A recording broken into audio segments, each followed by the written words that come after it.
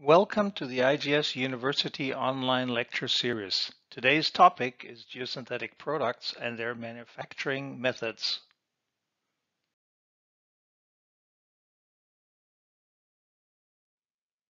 My name is Kent von Maubeuge, and I will lead you through today's IGS University online lecture series on geosynthetic products and their manufacturing methods.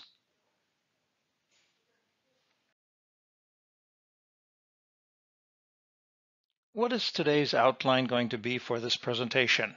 After an introduction, we will have a brief overview of geosynthetic functions, and then we will go into depth into the geosynthetic raw materials, the products, the manufacturing methods, and typical applications. I will show you some geosynthetic.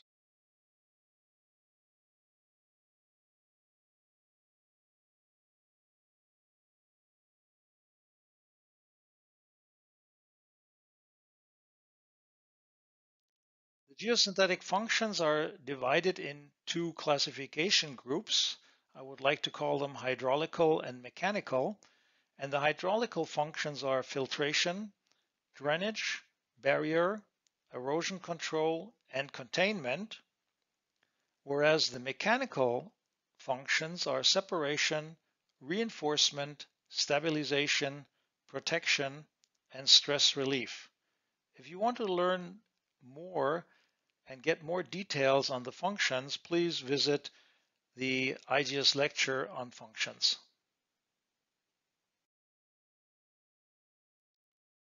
A geosynthetic is, as we very likely know, an artificial product or a component that we add to Earth so that it fulfills a function, and it is then either permeable or impermeable. So we have two groups of a geosynthetic material when we start looking into detail into it, and we know that it's either going to have a function where it has to be permeable or the other function where it has to be impermeable and basically avoid any flow of liquid or gas in any direction.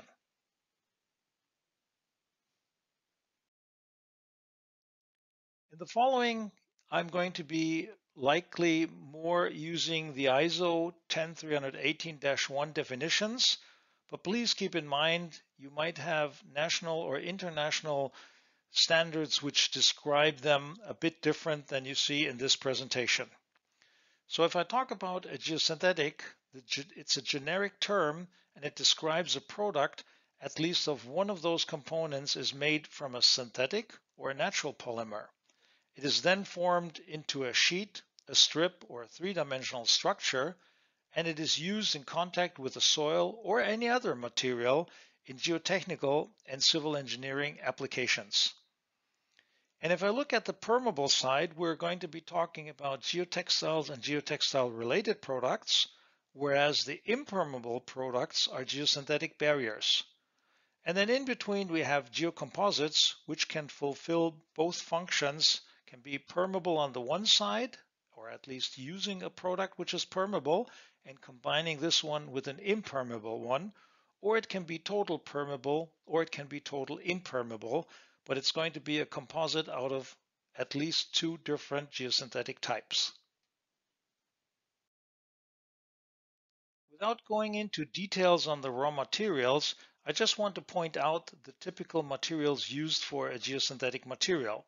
They are not in order of importance. It's just a list where you can see what type of raw materials can be used and which are used. So we have polyester, polypropylene, and polyethylene likely to be the most important ones and the most widely used raw materials. But then we also have PVA, polyamide, aramide, PVC, CSPE, EPDM, ECB materials, and even biodegradable raw materials. All of these materials can be used in combination or as a standalone raw material for a specific geosynthetic product.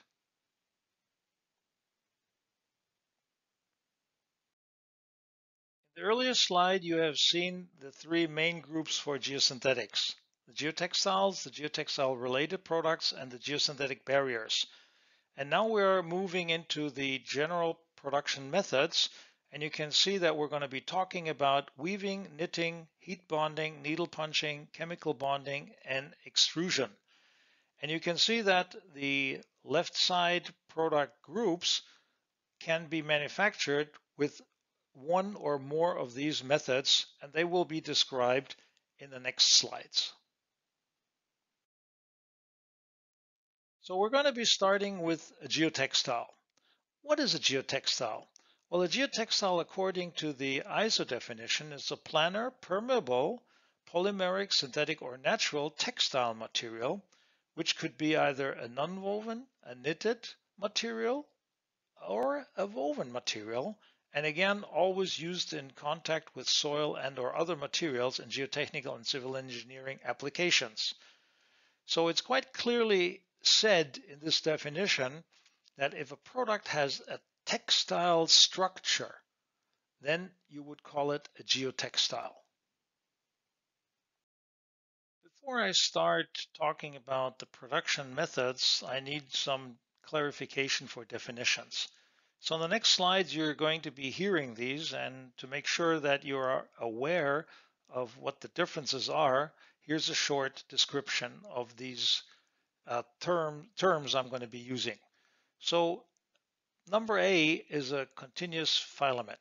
It's an endless thin filament, which is sort of similar like what a spider produces. The second one is a multifilament. It's basically something where I have a combination of at least two or more filaments, either laid next to each other or twisted together. The third, number C, is a monofilament. It's thicker than a filament, a continuous filament. And then we have staple fibers, which are basically cut short fibers put together either as a yarn or they can be used as single fibers. The first group we are going to be describing today are the nonwoven geotextiles. They are used typically as a separation layer, are used for filtration, are used as a protection layer on top of a geomembrane, or as a containment where they contain sand or other type of materials, or in asphalt layers as stress relief. A geotextile is typically made of directionally or randomly orientated fibers or filaments, which are then mechanically, thermally, or chemically bonded together.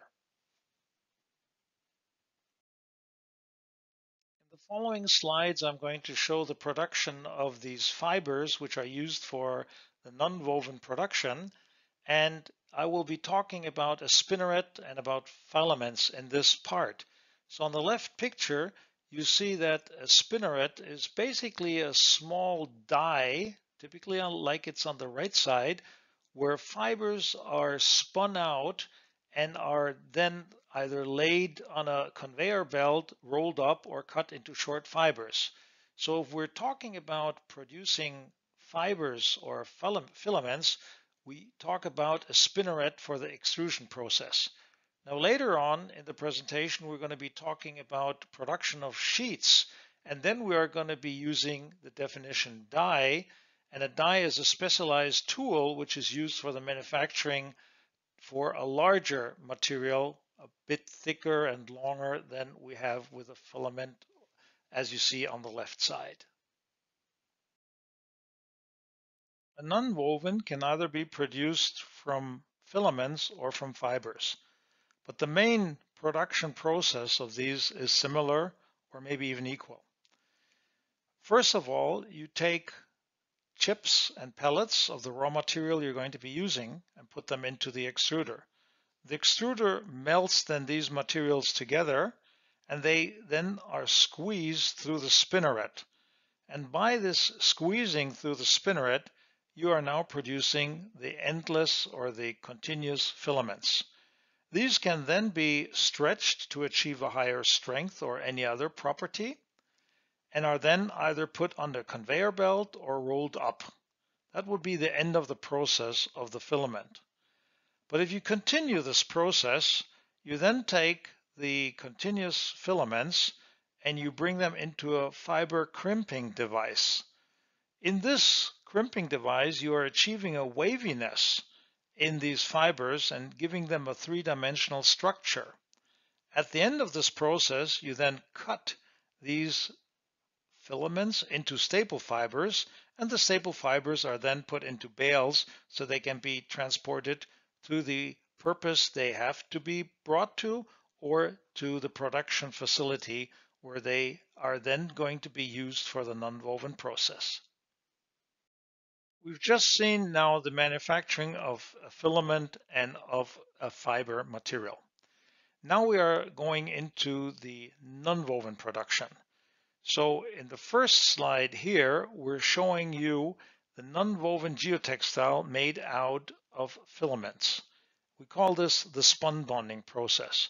So everything you've seen in the slide before, adding the chips to the extruder, melting of the filaments through the spinnerets, the only difference is now that these continuously fibers are laid on a conveyor belt directly after the spun bonding process.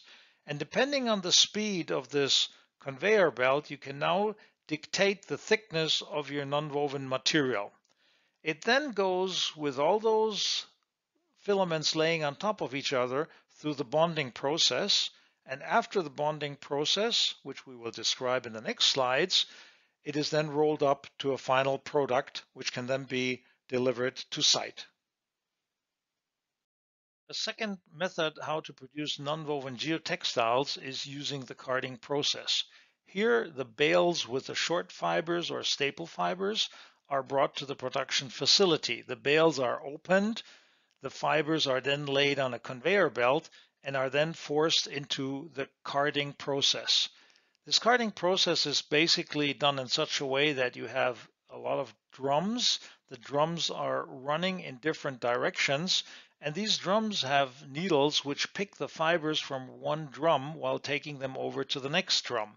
This way you get an orientation of the fibers, but as well as a very good distribution of these fibers. At the end, the layers of fibers are laid off onto the conveyor belt in various thicknesses and then brought through the manufacturing bonding process. And at the end, again, the product is rolled up to a final nonwoven roll and then able to be transported to site. We have just seen the process of manufacturing fibers and filaments. And we also seen that these are then brought onto conveyor belts and are in some way or the other brought to a felt material or laid on top of each other so that they can be bonded together. In the next slides, we're going to be talking about this bonding process. The first bonding process is the needle punching. So there are boards going over the entire width of the belt or of the final width of the material which we want to achieve, and these needles are punched through the layer of fibers or filaments. And you can see on the bottom right one of these needles. They have little barbs on the corners, and by punching them down through the structure of the laid down fibers or laid down filaments, they basically drag down these fibers and now entangle them into each other.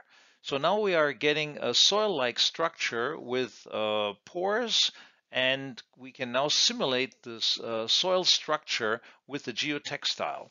And at the end of this process, after needle punching several thousand needles through the fibers and the filaments, the material is rolled up to the final geotextile nonwoven. The second most widely used method for bonding of fibers or filaments is the thermal bonding process. Here, the fibers and filaments which are laid on the conveyor belt are transported through two heated calender rolls, and these then melt the fibers together and bond them to the nonwoven product.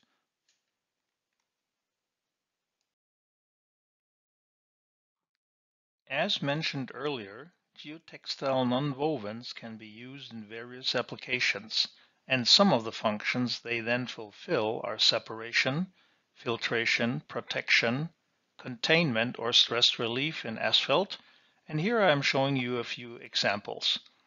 On the top left side, you see a hydraulic engineering application where a geotextile is used as a separator between the subgrade and the geotextile sandbags. Those geotextile bags are also filled with sand in this application, so it's used as a containment and as a filtration and separation geotextile to ensure the beach stability in storm events. The picture on the right side shows the placement of a geotextile filter and separator between the gravel base course material and the soft subsoil. This way, an intermixing of these materials is avoided and the gravel materials maintains its performance criteria. The third example on the bottom left is a lining application, where the nonwoven geotextile is used as a protection layer under and on top of the geomembrane. The geotextiles prevent any kind of indentation into the geomembrane by coarse material if properly designed. The fourth application is under railroad tracks where dynamic cycles occur due to the load from the train. In this application, it is important that no fines are pumped up into the track foundation gravel, and the geotextile nonwoven nicely fulfills the separation and filtration function. The second group of products which fits into the group of geotextiles are the knitted products, or knitted geotextiles. These products are produced by interlooping one or more yarns or filaments or any other element like a nonwoven together. They are used for separation, reinforcement, or stabilization.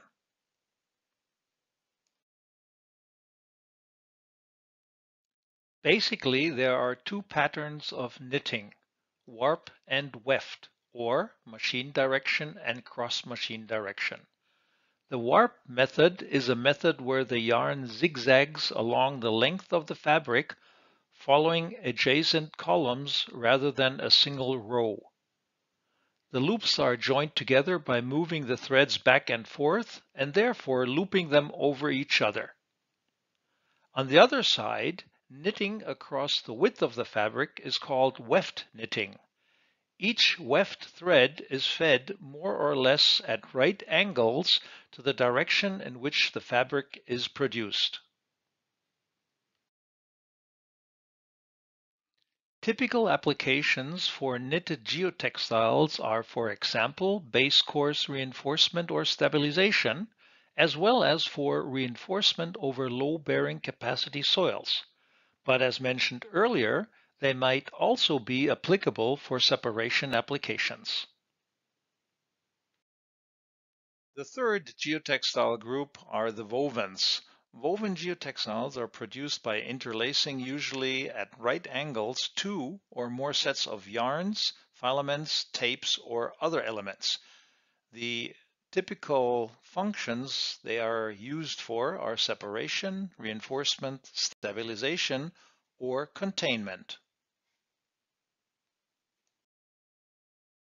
For the production of a woven geotextile, different elements are used. These can be tapes, yarns, or filaments. However, you don't use single filaments.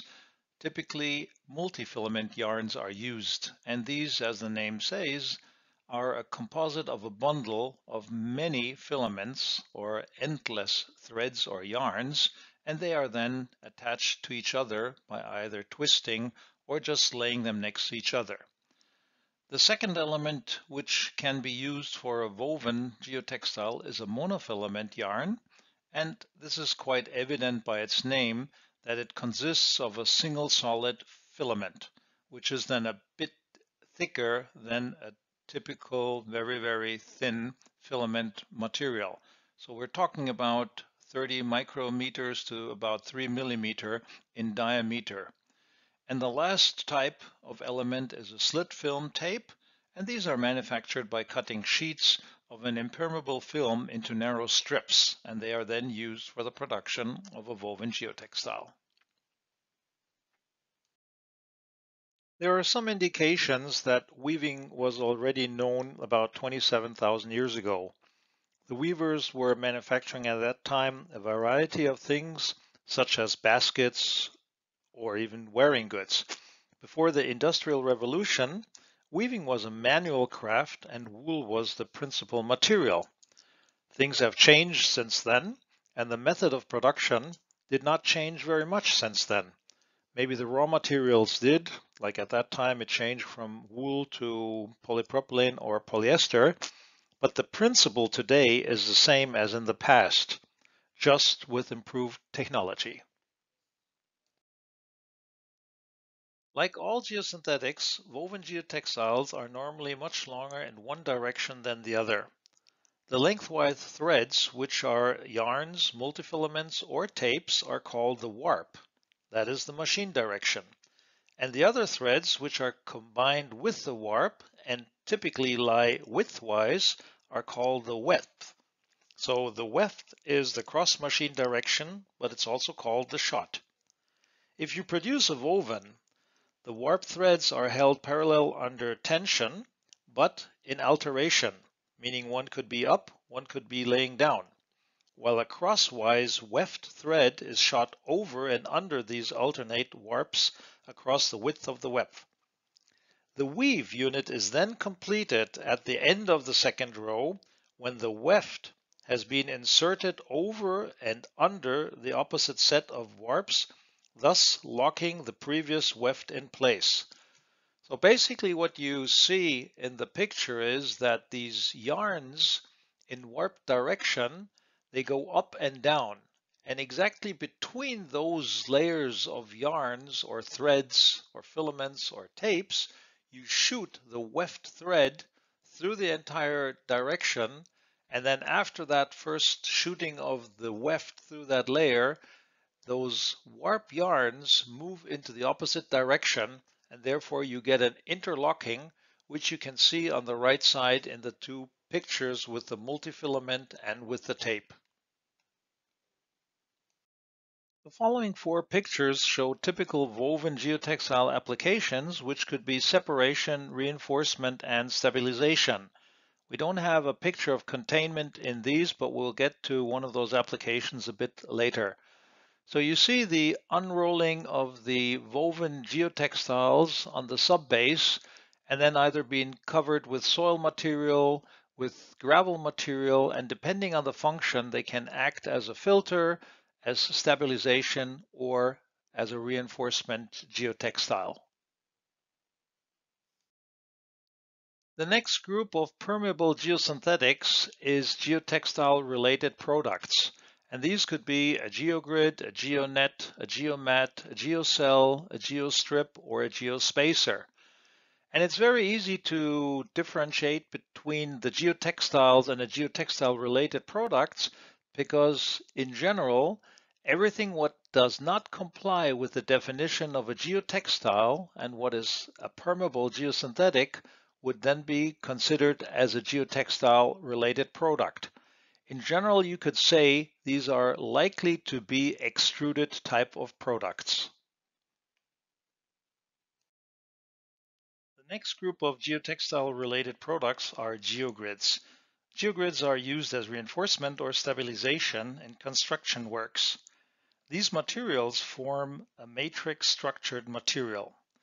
The open space due to the intersection of perpendicular ribs, bars, straps, or multifilament yarns are called as the apertures. These yarns and ribs and bars and straps, they also take over tensile strength. The connection between these ribs, bars, straps, or multifilament yarns is achieved either by extrusion, bonding, or interlooping or interlacing of these elements. Now the soil can interlock in the apertures, and stress can therefore be transferred into the tensile elements.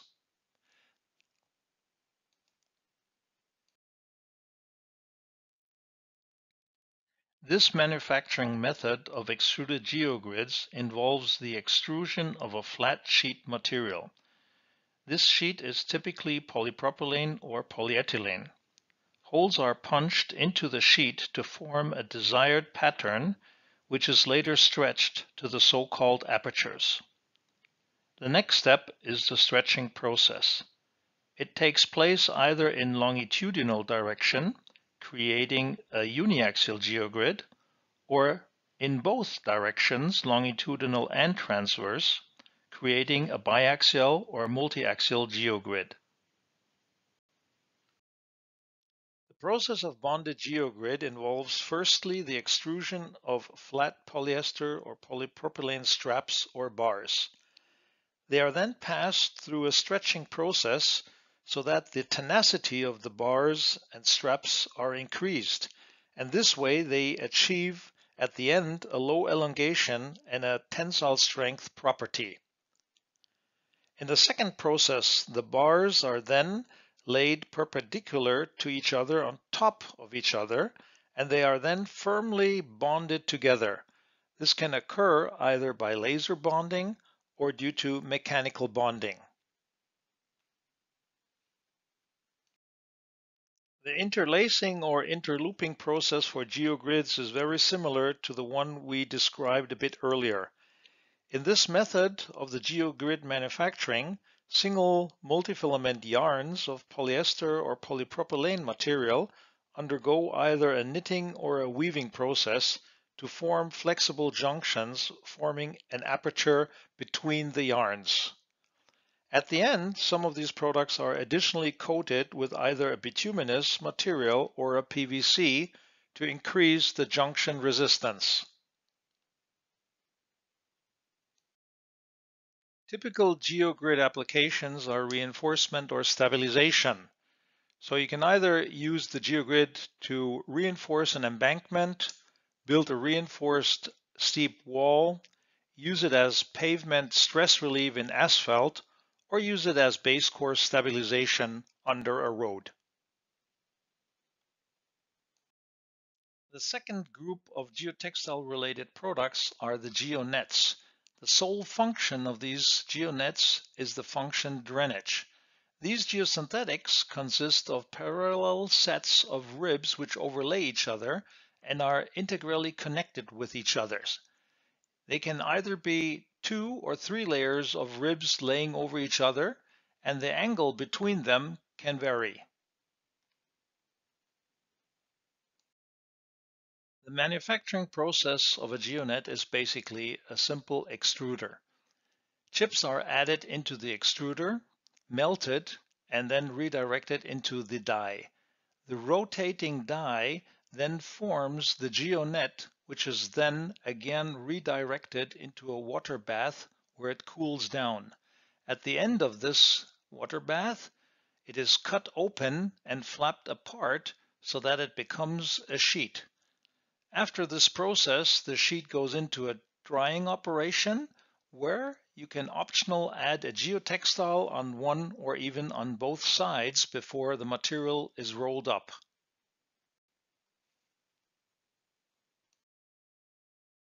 Typical geonet applications are drainage. It can be surface drainage. It can also drain away water from a vertical wall or from a barrier system. In the latter case, it can even be used as a protection of the barrier system, and it can be used in a landfill leachate collection system, depending on the chemical durability of these materials. The third group of geotextile-related products are geomats. The main function they fulfill is also drainage. These three-dimensional permeable structures are made typically of polymeric monofilaments, and they are then either mechanically or thermally, sometimes even chemically bonded together. Optional, they can be added with a geotextile on one or both sides. Geomats are being produced by means of extrusion. Chips and pellets are added to the extruder, and in the die, monofilaments are being formed and then laid into a water bath. There they are either laid randomly or wave structured. Afterwards, they go through a drying process, and optional, a geotextile can be added on one or on both sides before the material is rolled up to the final product. Typical geomat applications are landfill caps, where surface water is drained away, football fields, again where drain water is collected away, drainage bridge abutments, or drainage and protection of waterproofing systems.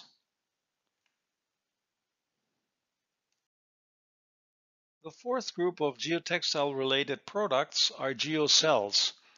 These are three-dimensional, permeable, polymeric, honeycomb, or similar cellular structures made of linked strips or geosynthetics. The main function they fulfill is reinforcement, stabilization, or erosion control. Typical cellular confinement systems like geocells are geosynthetics made of extruded polymer sheets. The melted polymer material is formed in a die, and two drum calendars bring the sheet into the relevant thickness. Optional holes can be punched into the sheet to allow later water drainage. The cut single strips are then ultrasonically spot welded together and laid together on pallets for transportation. On site, they are then expanded to form a honeycomb-like structure and are filled with sand, soil, rock, gravel, concrete, or any other type of material. Geocell applications can be road reinforcement, erosion control on river slopes, erosion control and stabilization on slopes, or even mechanical stabilized walls. The fifth geotextile-related product is a geostrip and is mainly used for reinforcement purposes. It is a polymeric material in the form of a strip, and the width is not more than about 20 millimeters.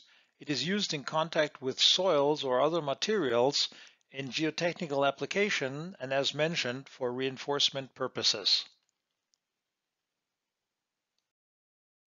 Typical geostrips are made of extruded polymer sheets. The melted polymer material is formed in a die, and two drum calendars bring the sheet into the relevant thickness. Some geostrips additionally embed high-tenacity polyester or other high-strength multifilaments during the manufacturing process into the strip. The main application of geostrips is in reinforced walls. Here, the geostrip is connected to the front facing and embedded in the backfill material. The interaction between the backfill material and the geostrip is solely friction.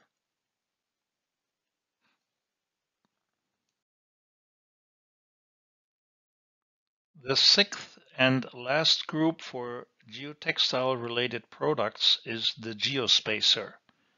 The main function of a geospacer is drainage. Geospacers are three-dimensional polymeric structures with an interconnected airspace in between, and they are used in applications where water and/or gas needs to be redirected from a structure. Typical geospacers are made of extruded polymer sheets. The melted polymer material is formed in a die, and two drum calendars bring the sheet into the relevant thickness.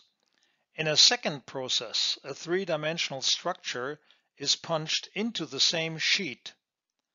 Optionally, geotextile components can be bonded to the three-dimensional sheet.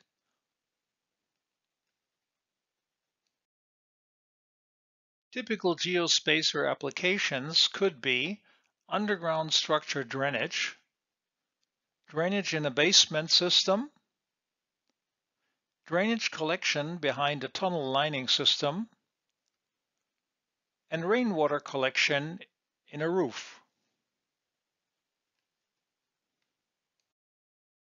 After describing permeable geosynthetic materials, these were the geotextiles and geotextile-related products, we are now describing the impermeable products, the geosynthetic barriers.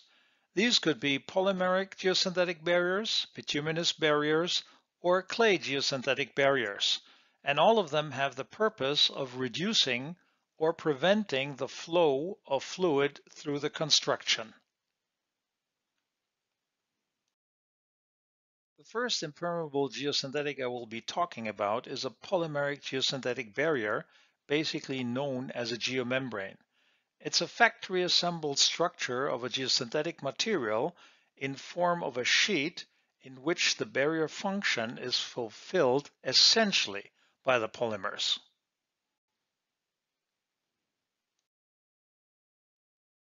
The blown film extrusion process is the same as a regular extrusion process up until the die. The melt is cooled in an air ring somewhat before leaving the die to yield a weak semi-solid tube. This tube's diameter is rapidly expanded via air pressure, and the tube is drawn upwards with rollers, stretching the plastic in both the transverse and draw directions. As the sheet continues to cool, it is drawn through nip rollers to flatten and is then slit open to form a flat plastic sheet, the geomembrane. In the flat die extrusion process, the melted polymer material is formed in a die. Drum calendars bring the sheet to the uniform thickness. Cooling is typically achieved by pulling the sheet through a set of cooling rolls. At the end, the final geomembrane is rolled up with winders.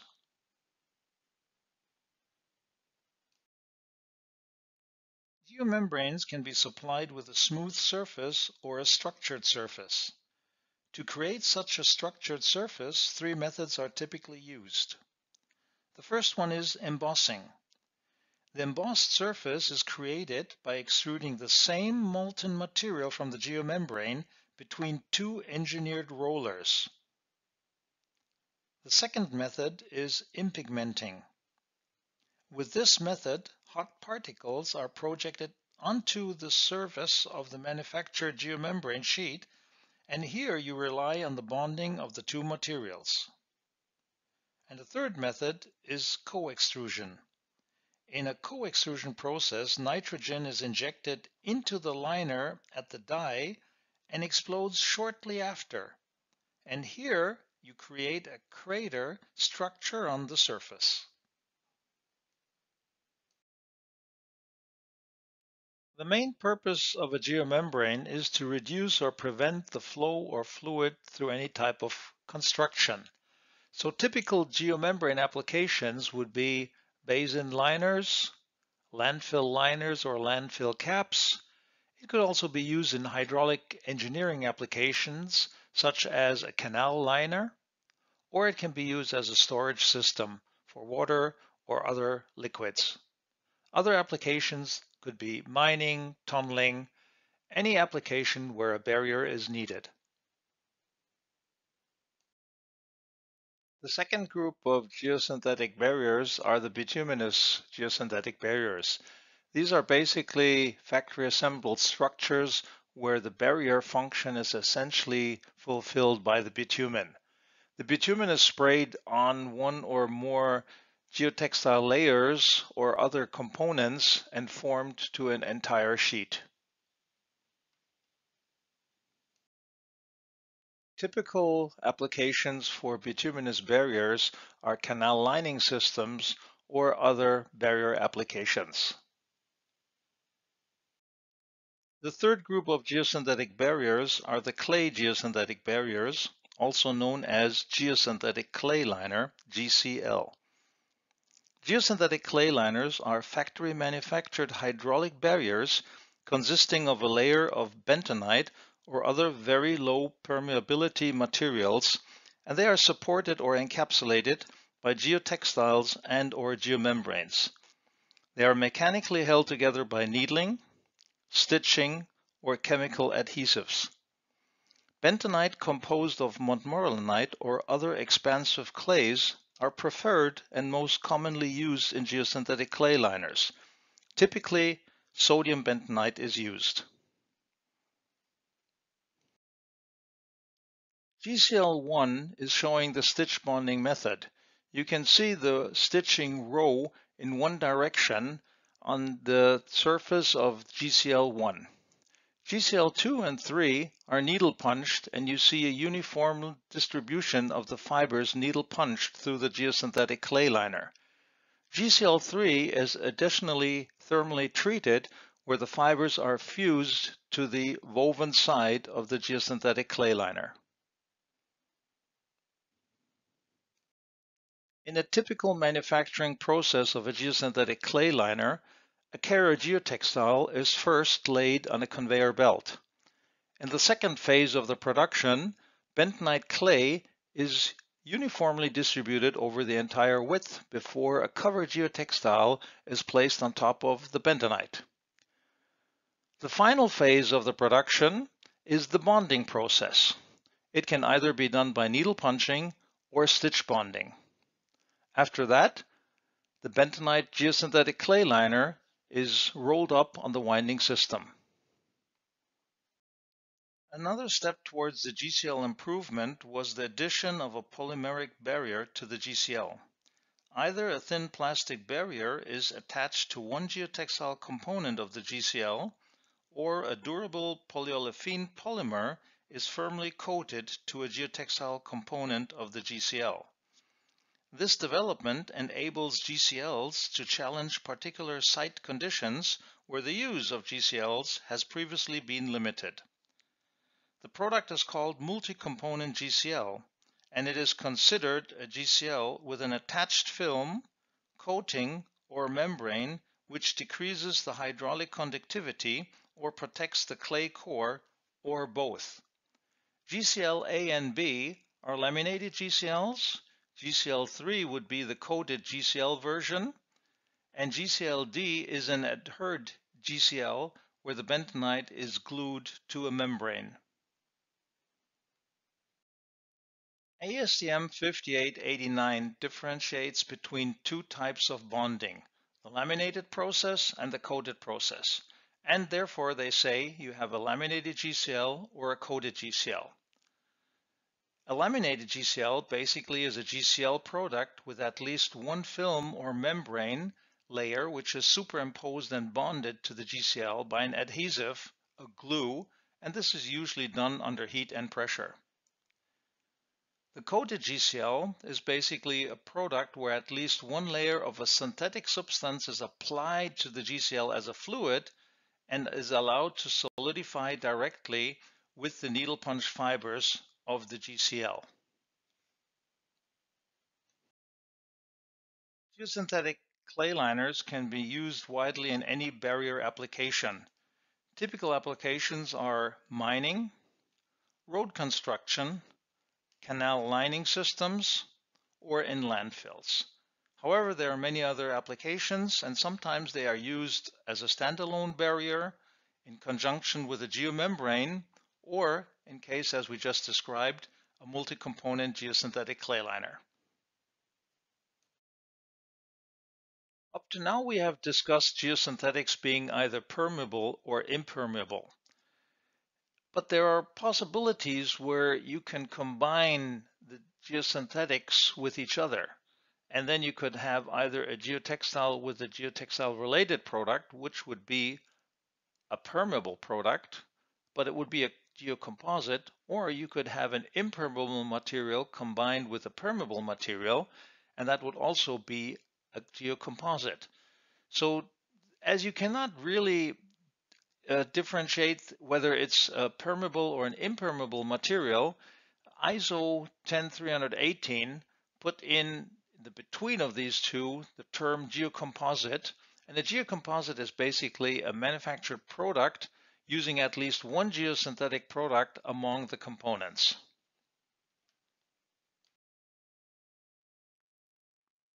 To give you a better understanding of what a geocomposite is, I have listed a few examples. The first example is a drainage application. Water is drained away through the drainage core, but the geotextile nonwoven acts as a filtration and separation layer, preventing fines penetrating the drainage core, which would then reduce the drainage transmissivity. In the second picture, we are looking at a reinforcing geogrid combined with a geotextile nonwoven. Placing a geogrid between a coarse gravel aggregate and a fine coarse subgrade, the geogrid will act as a reinforcement, but fine particles could still pass into the gravel aggregate, reducing its performance. The integrated geotextile nonwoven in this case would act as a separation and filtration layer. If an erosion control material needs to be installed on a slope, but the friction angle between the erosion control material and the subsoil is not sufficient, an additional reinforcement material is required. This third example shows the geosynthetic solution, a combination of an erosion control mat combined with a reinforcing geogrid.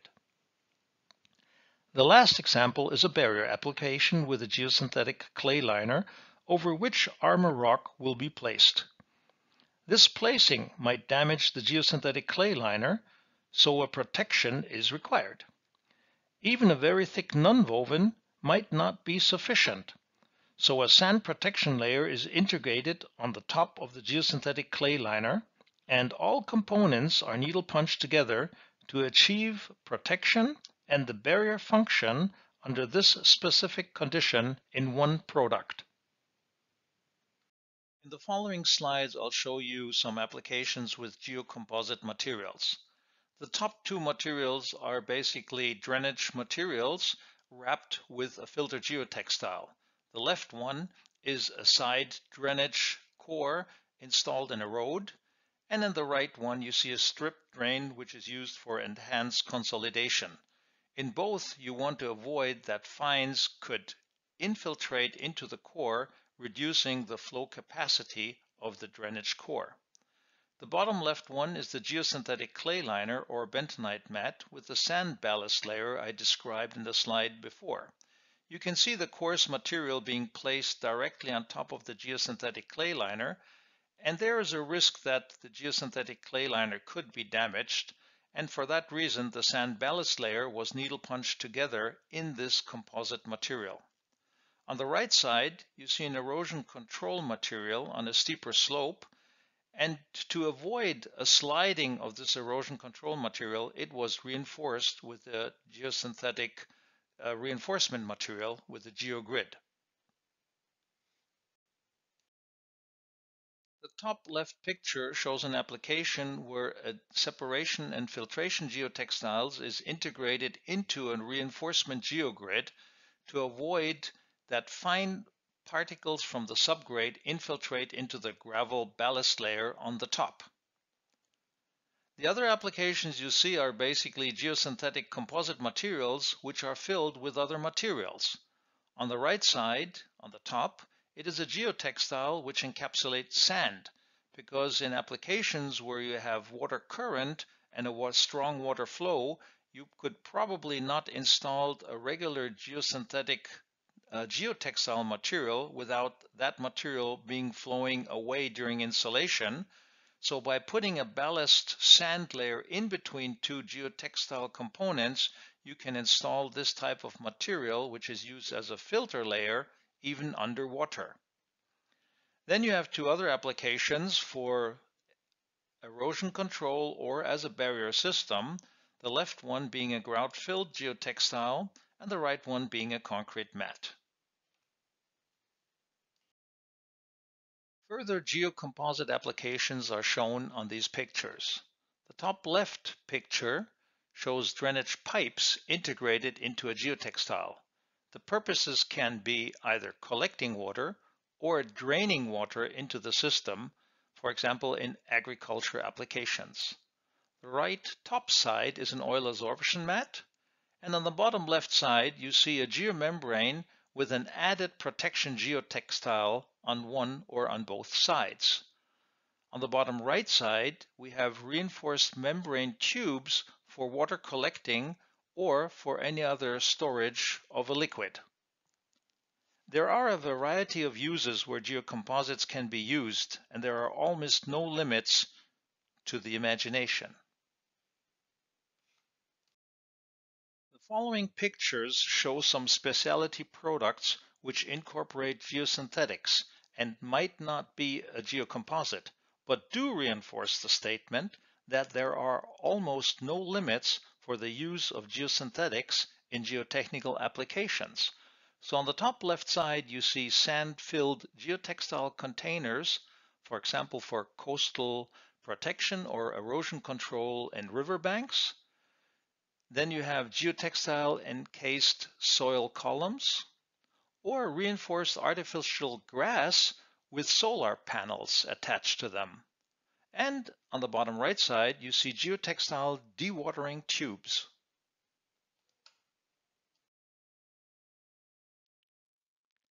If you are using drawings showing geosynthetics, it is a good idea to clearly identify the geosynthetic with a specific symbol and/or with an abbreviation. IGS, as well as other organizations such as ISO or ASTM, have documents with geosynthetic abbreviations and graphics how the geosynthetic could be used in a drawing. Additionally, the geosynthetic could be marked with an abbreviation of the type and for what main function it is used. This could be done by circling the abbreviation and arrowing it to the geosynthetic in the drawing. However, there should always be a window for symbols used as well as the full wording, as some of the abbreviations might not be known by the user. Geosynthetics have a lot of advantages and add many benefits.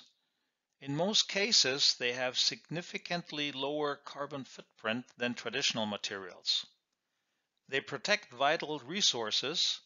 For example, you need less clay or less gravel. They are more efficient construction materials with longer service lives and less maintenance.